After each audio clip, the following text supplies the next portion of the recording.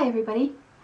One of the things that I've been thinking about lately, things that have been going through my mind, are whether to live your life planned or spontaneous, and when one is appropriate and the other is more appropriate.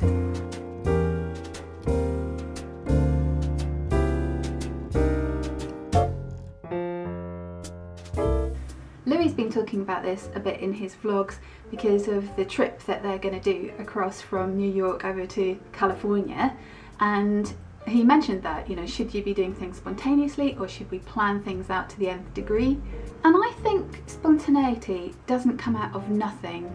I think there's a vast bank of skills and ideas and information and knowledge that you've collected that can be a springboard for the spontaneous and creative things that you do.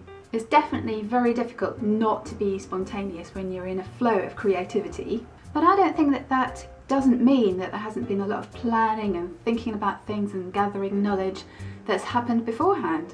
Anyway, I haven't done a really kind of deep study of this topic, so I thought I'd just talk about some of the things that I like doing spontaneously and some of the things I prefer to have planned. So for example, going on trips, I really prefer to do those spontaneously because I found from experience that you can put something in the diary, book flights, book hotels, book whatever it is you need to book, and then something else crops up.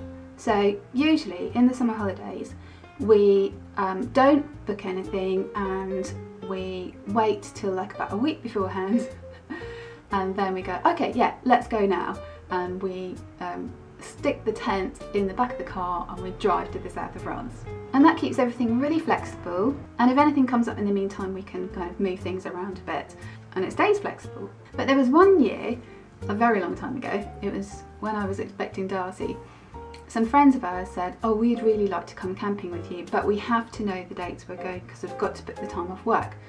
So we thought, oh, okay, yeah, we'll definitely go at this time. Then we got a wedding invitation during the time that we were supposed to be away from some very close friends, and we couldn't change the date, so that was the first thing that happened. And then Louis won a design competition. He'd turned his bedroom in our house into a jungle, and he'd sent off some photographs for this competition, and the BBC were very excited about it and came and filmed his room, and he got through to the final three, and he's done a video about it. And then the three people that were in the final decorated a room in this brand new estate, and he won the overall competition, and the prize was a design course in Nottingham, and it was during the time that we were away. So that was tricky. He was only 15, it was a 2-week course that he won. He went off on the first week and I met him coming off the train, and then he was at home for the weekend, and then he went off for the second week, and then we went to the south of France. And we made a nice arrangement with his cousin and Hilary and a friend of Hilary's, and the four of them as teenagers were coming down to the south of France on the train, and that was going to be an adventure. The first thing that went wrong was when he arrived back from Nottingham, the week had been spent doing a big massive canvas the size of a mural, and he left it on the train. So I wasn't there at the train to meet him to say, have you got everything? Where's that mural that you've been working on all week? I wasn't there to then go to lost property and chase everything up. I was doing all this from my mobile phone in the south of France. Then they couldn't find the tickets that I had put on the sideboard for them. Weeks later I discovered that somebody that I had in to help me do cleaning, because I was pregnant and everything was getting a bit too much, had slotted them away very tidily with packets of photographs that looked identical to this packet of train tickets. So that was a bit of a nightmare as well. So it just confirmed to me that for us and our lifestyle, it's definitely best to wait till the last minute to go on holiday and organise trips, just because you never know what else life is going to bring along. And getting organised for Christmas, some people have already started doing it. It's October and some people have already done all the Christmas shopping, have all their Christmas cards written. So this is a cultural thing in the UK. I don't know what it's like in the different parts of the world that you are. Obviously you may not celebrate Christmas at all, but we tend to get Christmas cards, although that's kind of going out of fashion a bit. But we have a Christmas card list, and we usually write Christmas cards to all our friends and relatives that we don't see day to day. Some people do write Christmas cards for people that they see day to day, and then you often put a family newsletter in the Christmas card as well. But also Christmas shopping, presents. We usually get presents for immediate family, very close friends, and maybe small presents for lots of other friends. So for a long time I felt a bit guilty about the fact that I always leave it till the last minute, and one year I got really organised and I started preparing probably towards the end of November. And what I found was I was just way more stressed out by the time it came to Christmas, because I'd had much longer to spend feeling stressed about things I needed to do. Whereas when I leave it till the last minute, I have a finite time in which to do everything. I think there's nothing I can do about it now, and I don't get stressed at all, and I just get everything done in a very focused time slot. So everybody's built a different way and everybody ticks a different way, but that's what suits me. And I've had to learn that. Another thing I find really bemusing is things like having coffee and dinner with friends. I love doing that spontaneously. To me, it's just really bizarre if you say to somebody, oh, do you fancy getting together for a coffee? And they go, oh yes, I have a window of opportunity 3 weeks on Wednesday.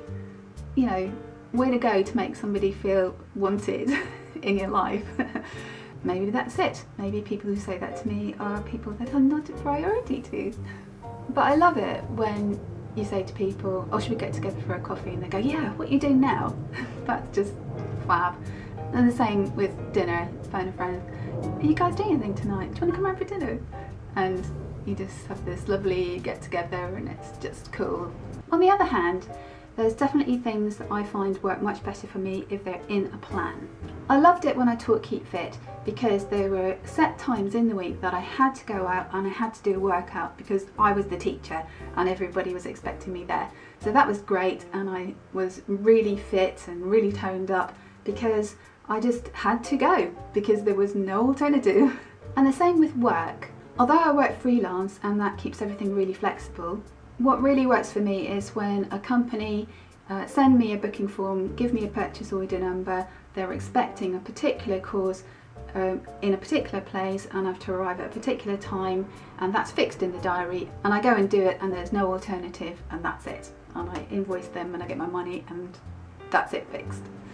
And I'm not so good when things are open-ended, like the piano shop that's just over the road. Because they're just over the road, they're sort of, well, you know what there is to do, so just do it as soon as possible, and I never get around to it. So having specific bookings in the diary is a really good focus for me. And one of the things I find difficult about being at home and working from home and having home things to do is that there isn't a set routine. Some people do manage to do that, manage to create a set routine, but nobody's imposing that on me, so that's quite tricky. So although Darcy's not very good at getting the bus, it's kind of a good routine for me to have to get into the car and drive her to school as a fixed thing in my day, and I find I do get more done if there is a routine about things. So that's why I try to do kind of good time management and set up things that I need to do and when I need to do them by, but I do find it difficult to stick to. Now I think there's a third aspect to this. I think with bigger things besides having coffee with people and having dinner and that sort of thing, I think when big things come along and they're spontaneous and they're suddenly presented to you, I think you can do them at a moment's notice, but I think it's because you know that they are part of a longer term plan. The bigger plan, the long game, stuff that you've thought through. So you know immediately as to whether this spontaneous thing that suddenly popped up fits into that or not. At the beginning of the year, one of the things I talked about in my kind of tips for New Year and New Year's resolutions and that sort of thing was verbalised summary objectives, where you have a kind of elevator pitch for all the things that you kind of do. Something that describes exactly an area of activity that you have and what you do in that and who you do it with and what you do it for.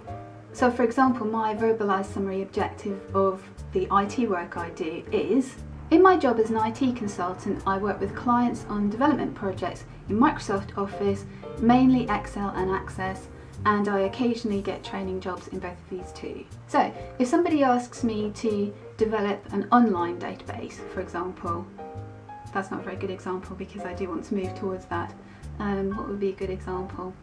Yeah, floor walking. So somebody asked me if I would do this floor walking job and learn this new software, and I just thought, no, I really don't like doing floor walking. So I was able to say, no thank you, I don't think that job is suited to me. And just makes it a lot easier. So yeah, an elevator pitch basically is something that you've worked out that you could say during the time it takes to have a ride in an elevator, or in the UK we call it a lift, but a lift pitch doesn't quite have the same ring about it, does it? So when an opportunity comes up, when something spontaneous pops up, you can say yes or no depending on whether it fits into your kind of long-term plan. But it might be part of your long-term view of things that you're going to be open-minded and look for opportunities that you'd never thought about, and that opens up a whole world of new ideas. So I hope you enjoyed this video. Please leave your comments below, I do love them. If there's anything in particular that you want me to talk about on my talky videos for Sundays, then write those in the comments below as well. And I'd love to do another Q&A video soon. So if you've got any questions that you'd like me to answer, pop those in the comments below as well. See you next time. Bye.